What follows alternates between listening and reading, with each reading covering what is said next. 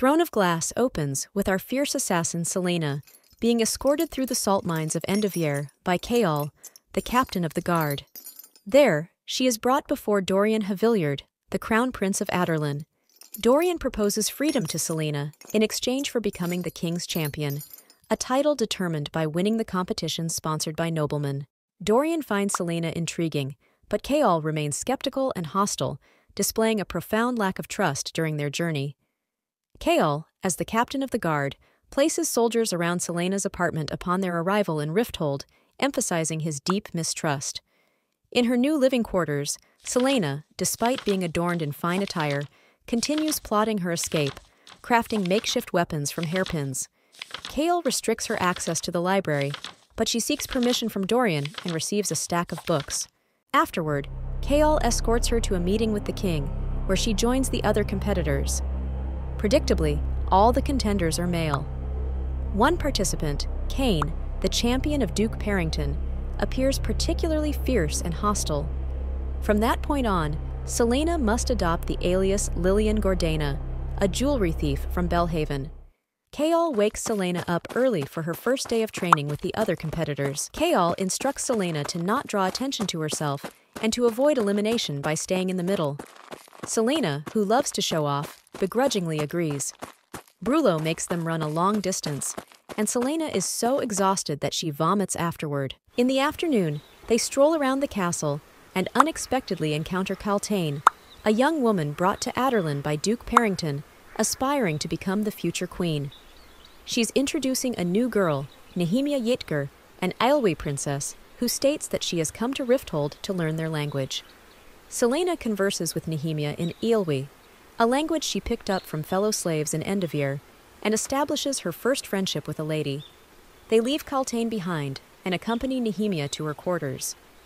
Nehemia, who is cherished by her people, is currently facing small rebellions as the king of Adarlan attempts to take control of Aelwe for himself. The day before the first test, Caol misses their session, and a competitor, Bill the Eye-Eater, is found murdered.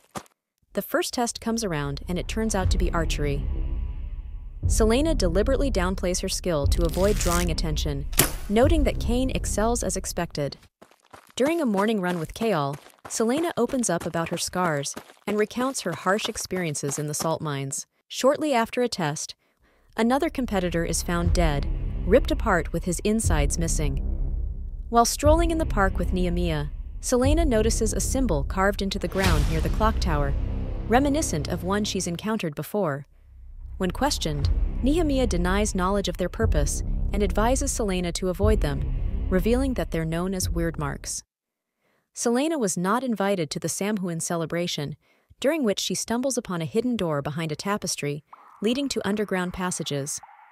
That night, Selena dreams of navigating the passage to discover a room adorned with weird marks and the sarcophagi of Queen Elena Haviliard, daughter of Brannon and the first queen of Adarlan. She encounters Elena's ghost, who reveals that Selena must compete to destroy evil in the castle, understanding the people's plight. Elena gives her a piece of metal, a kiss on the forehead, and a golden necklace, urging her to fulfill this destiny for Aralea. During the next few days, another murder has taken place in the same gruesome way as the others, clearly becoming a pattern.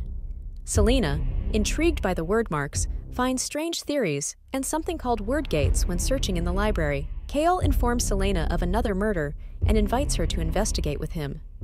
They find weird marks drawn in blood at the crime scene. In the middle of the night, Selena gets another visit from Elena, who reminds her that she needs to win the competition. While heading to her room, Selena encounters Kane, who appears to approach her strangely and struggles to breathe. She observes that he has grown physically stronger during the competition, noticing the gleam of his black ring, and he abruptly rushes away without uttering a word. In the middle of the night, while reading, Selena accidentally drops her book and discovers weird marks drawn in chalk under her bed. Desperate for answers, she heads to the library, where she finds Nehemia reading an advanced book in perfect common tongue, raising suspicions about Nehemia's involvement in the word marks and murders. Selena receives a bag of candy from Dorian, and later a gift of the pup she wanted to be saved. Despite concerns about Nehemia, she decides to dress up for the Eulemus ball. Selena makes a grand entrance at the ball, dances with Dorian, realizes Nehemiah is not guilty, and slips away. But Dorian follows her and kisses her goodnight. Throughout the book, there is noticeably a lot of chemistry and flirting going on with Selena and Dorian. All the while, Kayal is jealous and wishes that were him. Returning to the secret passage, Selena discovers Cain drawing word marks and summoning a monster called a Ridderak. After a fierce battle, she ends up in Elena's room, takes the sword, and kills the monster, but is bitten. Barely making it to her room, she passes out from poison. Nehemiah finds and cures her using word marks. In the finals, Cultane plans to poison Selena. However, when facing Cain, she is poisoned with bloodbane, leading to disorientation and hallucinations. Kayal encourages her, and Nehemiah discreetly uses word marks to create a space between worlds, allowing Elena to heal Selena. With a glowing mark on her forehead, Selena overcomes injuries, defeats Cain, and is declared the victor. Nehemiah reveals her family's knowledge of word marks, and she came to Adderland to monitor the king. Kayal returns, and they toast to her freedom. Selena signs a contract with the king, who warns her of consequences if she doesn't return from a mission, leading to her agreement.